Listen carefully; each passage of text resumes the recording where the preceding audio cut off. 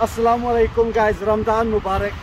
Today I'm at Central Mosque, also known as Westgate Mosque. Let's go inside and check it out.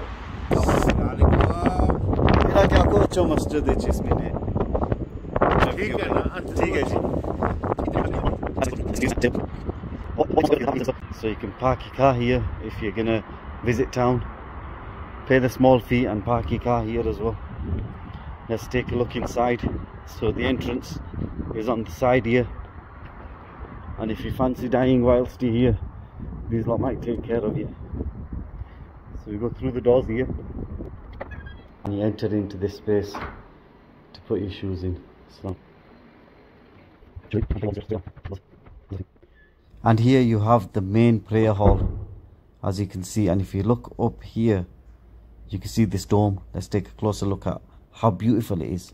There's, mashallah, a lot of work in there, and when you stand under it you can even hear an echo. Allahu Akbar, Subhanallah.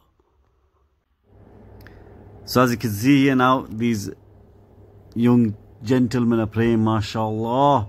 And here we've got a balcony at the top where you can go and pray at the top. You got an overflow. We'll have a look at that in a moment.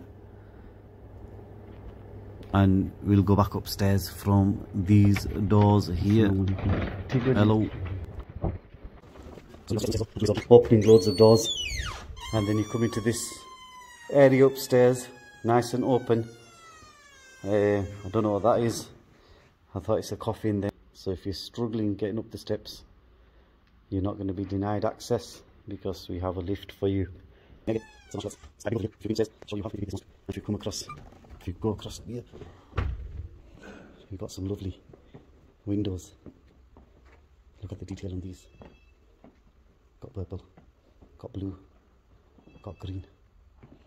And another cool feature to this mosque, we've got these lovely sky windows, 3 in a row here. Oh, we've got 1, 2, 3, 4. I thought there was 3 then, but there's 5 windows here, letting in loads of light. And let me show you the rain outside today, and the car park as well from here. And I've just seen another door. Let's see what's through this door here. Ooh, looks like a brand new staircase. That's what it looks like.